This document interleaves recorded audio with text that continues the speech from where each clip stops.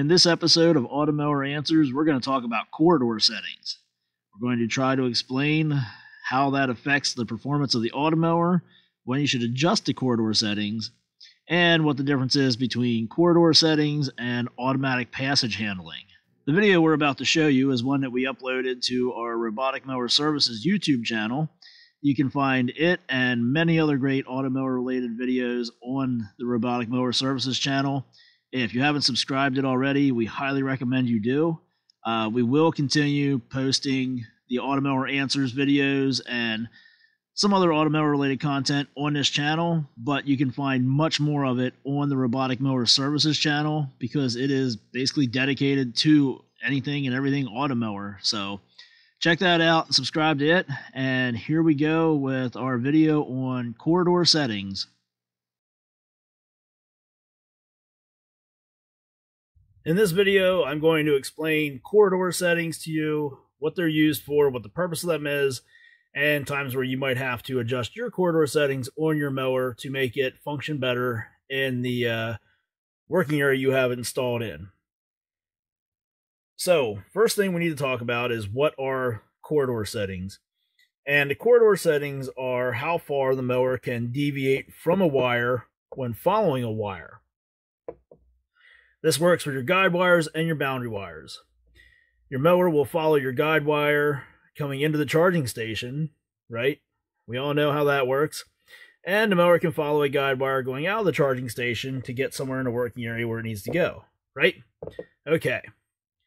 Now, what you need to know about a guide wire, if you don't know this already, is when you're looking at the charging station, and this is our charging station, by the way, here, this circle with an X. When you are looking in at the charging station, you see the little LED in there in the front. The guide wire is coming out. The mower will always follow to the left of that guide wire. When you look right into the charging station, whether the mower is going in to charge or the mower is coming out to mow, it will always follow on the left. If you look at the charging station for a 300 series mower, you even see that, it's a single guide wire setup. The guide wire comes in and clips under the left of the charging station because that makes it easier for the mower to come in and dock. So, very important that you remember that. The mower always travels on the left of the guide wire, coming and going when you're facing the charging station.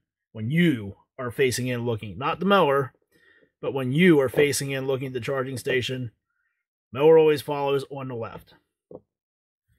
So your corridor settings then, as I was saying, that's the amount of deviation from the wire when it's following the wire. Now on a guide wire, you would have 0 through 9 for your settings. 0 is right on top of the wire. If you watched our video where we showed you how to find your wires that are buried underground, we set our corridor setting to 0 for our guide wire, mower tracked right on top of it, and we can follow behind. You can put markers in the ground, spray paint, whatever, you know where your guide wire is at. So we have 0 right on top of the wire. 9 would be out here somewhere. Think of it as like a racetrack. You have 0 right there at the wire, then you have 1, you have lane 2, 3, 4, 5, 6, 7, 8, 9. All different lanes coming back and going out for the Automower. The reason for this is because the guide wire is in the middle of the working area, you don't want that mower to be following on top of the guide wire or right next to it, coming in and going out all the time, because it's just going to wear a path through your yard. It's going to look like you have a go-kart track there or something. So the mower might be coming into the charging station and be at corridor setting 8, way out here, and it goes. Then when it comes back out, it might take number 4 to get back out there. And then coming back in again, it might take 1. So when you have your corridor settings for your guide wire set all the way up to 9, you have all this room for this mower to work. Going out, coming in. It can pick whatever lane it wants to go in and out through. If you narrow it down to where you have, your corridor setting at 5, then you just have lane 5 all the way down to the wire. And down to 1, which is following right next to the wire. That is what happens out here at the boundary wire. The boundary wire corridor settings 1 through 6. 1 is right next to the wire. 6 would be, just like with our guide wire, you would have lane 1, 2, 3, 4, 5, 6, and the mower will follow that boundary wire. If it's going in, using it to go into the charging station, it might take lane 4, and stay at that distance the whole way around from the boundary wire into the charging station. Then if you're using your boundary wire for a remote start location, it could follow the boundary out and be at, position number 6. So the whole reason why you can't have a 0, though, like with the guide wire for the boundary wire, is because the mower will think it's out of bounds. So you got 1 through 6 on your boundary wire. That's adjustable as well, just like the guide wire. You can shrink that down to 3 if you wanted to. You could set it down to 1 if you really wanted to. And in our video where we show how to find the wires underground, we set ours to 1, so the mower will run right next to the wire, so you can figure out where it's at and mark it. But anyway, getting back to your corridor settings, these are your corridor settings for your boundary wire. These are for your guide wire. So now, why would you have to shrink down the corridor settings on your guide wire? Why wouldn't you just want it to have that ability to have all this wiggle room there to keep your grass from getting mounted down or matted down? The big reason is you have to go through an actual physical corridor with your mower.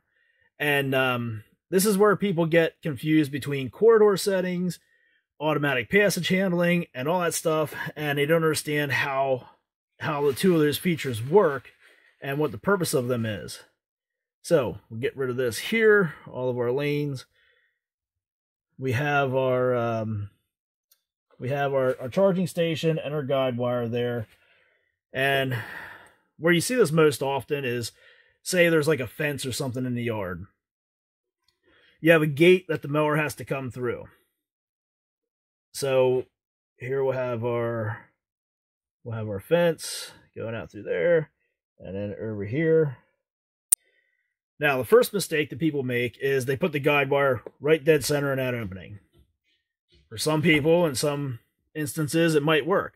But you want to try to keep that wire to where the mower can follow on the left of that wire going through that gate. So if you move this over here further, you're crunching down on the room that this mower has to go between the guide wire and through the opening in the gate.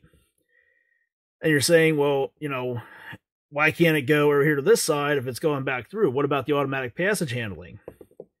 Well, in this instance, you don't see a boundary wire through there, right?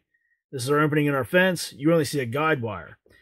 Automatic passage handling, what that is for, is if your boundary wire, let's say your boundary wire came here through that opening and then opens up again, and same way here, your boundary wire would come around through here and then open up again. Your mower will sense the boundary and know that, oh, I feel another boundary wire here on this side. It's time for me to get skinny to get through here. And same way when it's coming back out through, it'll say, oh, boundary wire, need to get skinny. And now I'm through, and now I can get fat again and widen out and go take care of this mowing. But if you have a fence and you run into one of those issues where you have an installation where you're going to be using a lot of wire, then you're probably not going to have your wire going through the opening for the gate. You're going to be letting the mower bounce in and bounce off of the fence. So what I'm talking about is, some people, if they have a fence in their yard with a gate, they might bring the boundary wire along the fence and go around through the opening and then all the way back out. Do the same thing over here. And in that instance, yes, the mower could sense that, and it could possibly get through because of the automatic passage handling. But again, you have a big installation you're doing, so you need to save wire, and you're not going to run the wire the whole length of the fence in and out next to the fence, because you need to keep that amount of wire down that you're using. So we got, like I had originally drawn here, we've got an opening in our fence, and we got our guide wire positioned at the right position so the mower has room to travel on the left. Now, because there's no boundary wire there, like I was saying, the mower can come in and just smack on the fence, turn around, and start going another way. The battery's going dead, it needs to get back home. It's coming in now. It's on corridor setting lane 9, and it's going to hit the fence, go back out again. And it's going to wander around. It's going to pick up the guide wire. It's going to come back in, and it's going to hit the fence because it's at, lane 5. Can't get through. You go out, you say, well, what about the boundary wire? Well, our fence runs out here to the boundary wire. So it has no way to get in following the boundary wire because your boundary wire runs under the fence. So it's going to hit the fence, come back out again. It'll pick up the guide wire again eventually, come back in, run into the fence, can't get through because it's trying to go all those areas away from the guide wire. If by random luck it's following at 0 or 1, it can squeeze right through there. And this is why we have the people who set this stuff up like this, and the mower goes through, and they're like, oh yeah, no problem. But it does it like 1 out of 20 times. The rest of the time, it doesn't get through there. So the way you would make this work effectively every time is you shrink down the corridor setting. So again, if we had 1, 2, 3, 4, 5, 6, 7, 8, 9. These are our different lanes again here. So depending on the size of your opening there, you set your corridor setting to 3 instead of 9. So now the mower can't go out here. It only has the 3 lanes to operate in. And now it can get through there. And when it's coming back out, it can deviate. It can take lane 1. And then when it's coming back in, it could take lane 3, or it could take 2 or 0, whatever. And it'll work effectively. Some people like to minimize the amount of space that they cut in a fence or something like that, and they have it only really as wide as the mower. And that is where you have to set the corridor settings down to 0 most of the time to get through there. If your opening in your fence and your gate is, just as wide as your mower, just slightly more, you're probably gonna have to go 0 and make the mower run right on top of the guide wire to get through there. Otherwise, you're gonna have that same scenario where it's banging into the fence or into the gate, the side of the gate, and turning around and trying to go out. So this is something that a lot of times you have to play around with. Sit it there, tell it to get back to home, check it to make sure it's right. Check it going out, and do it multiple times. Because, like I said, you might have that fluke time where it goes through when you still have your corridor setting set at 9. But then the rest of the time, it's just going to be smacking into the fence. So make sure you have that working properly. Try it over and over again. And make sure it's right. Now, you're probably wondering, well, what about tracking?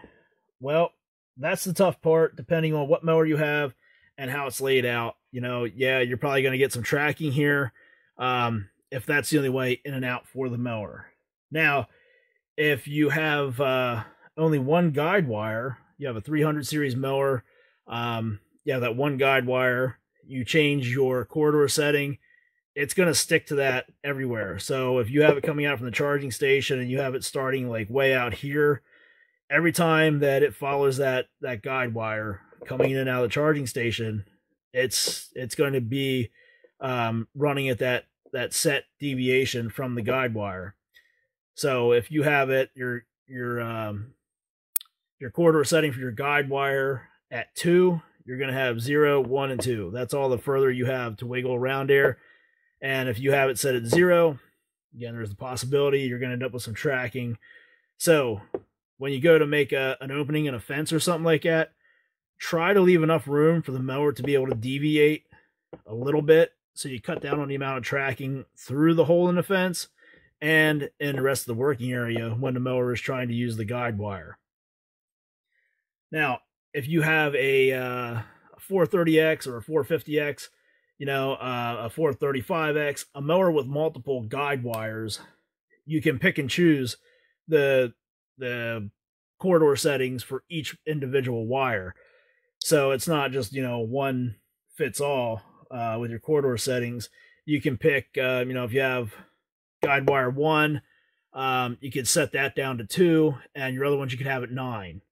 So you do have more options and more availability for your adjustment of your corridor settings on your more premium mowers, like your 400 and 500 series mowers.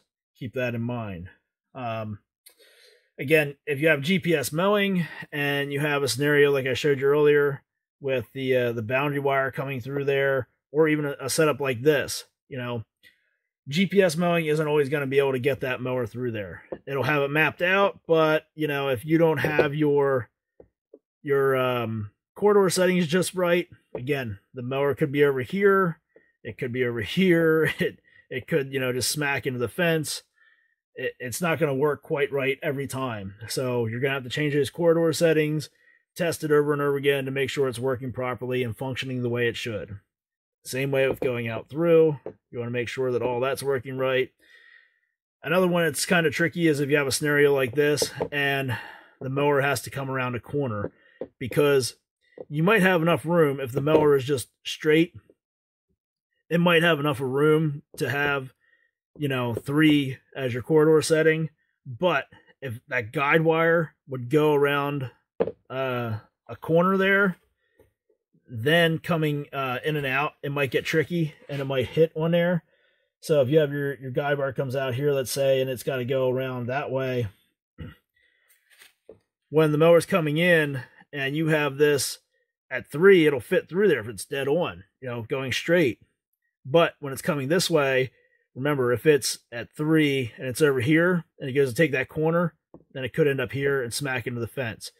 So you might have to move your guide wire out a little bit further if you're going to be making a corner with it. So you come on out here further to help accommodate, to give the mower room if you want to go, 1, 2, or 3 for your corridor setting or your guide wire, so it has room to turn and line up to get straight through that opening there with the full multiple settings. So that's corridor settings. That's automatic passage handling. A lot to grasp there. Hopefully this helped. Now you know that they are not the same thing. They don't really even work the same. And a lot of times if you have a gate or a tight area where your mower has to get through, adjust your corridor settings and it'll take care of that. Don't rely just on GPS mowing, and don't rely just on the automatic passage handling, or you could end up in a scenario like I said where 1 out of 30 times it actually works and gets through where it needs to get through. To adjust your mower's corridor settings on the actual mower, using the mower's menu from the home screen here, you would just press the menu button. If you're already on the menu screen, then you're a step ahead. So just use the arrow keys, obviously. Come down here to installation. That's the one with the arrow pointing down to the blades of grass. Hit OK. Then you're going to come down to advanced. Hit OK. And right there at the top, you got corridor width. Hit OK again. Now at the top you have your boundary, your guide wires. You can scroll through each one using the side-to-side arrows. When you pick the one you want to adjust, hit the down arrow button to go down to that one. And you can see there the number's flashing. It was set at 9. 9 is flashing. We'll change it to 5. So there you go. You just push the number on the keypad that you want to change it to. And then you just simply, after you change it, go back up. There we go. It's set at 5. And now you can go back and go back and until you're ready to start your mower again. That's it. Pretty simple one here. But the app is actually even simpler to use, and we'll show you that next.